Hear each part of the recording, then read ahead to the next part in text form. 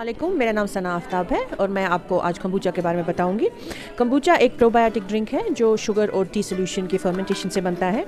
आज हमने 3 flavour present किए हैं। यहाँ पे ये है kombucha that's made from a mixture of sugar and black T. तो kombucha is also a very good palette cleanser. तो ये आपके जो स्पाइसी डिशेज़ हैं या कश्मीरी वाजवान डिशेज़ हैं उसके साथ बहुत अच्छे से कॉम्प्लीमेंट करता है ये टेस्ट को, because it enhances the test of your product of your dishes. तो हम चाहते हैं कि लोग और ज़्यादा कंबूचा ट्राई करें, स्पेशली वाजवान शादियों में। इनफैक्ट घर पे भी आप ये यूज़ कर सकते हैं। You can have it in the morning, you can have it with lunch, और you can even have it in the evening. The best way of consuming kombucha is of course in the evening, because when you drink it before going to bed it helps in regulating your bowl movements, and in the morning you will have a very good experience. So thank you very much.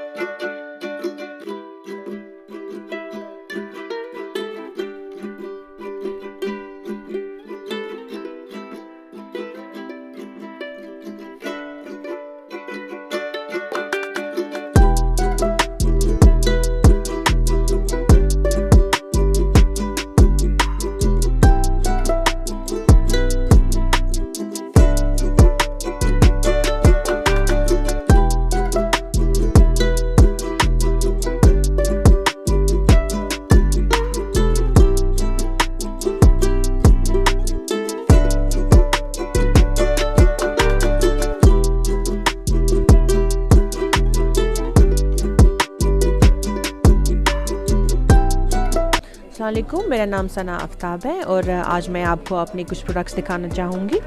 तो ये हमारी organic handmade soaps हैं जो हमने कश्मीर में बनाई हैं। इसमें हमने कई सारी कश्मीर की चीज़ें इस्तेमाल की हैं।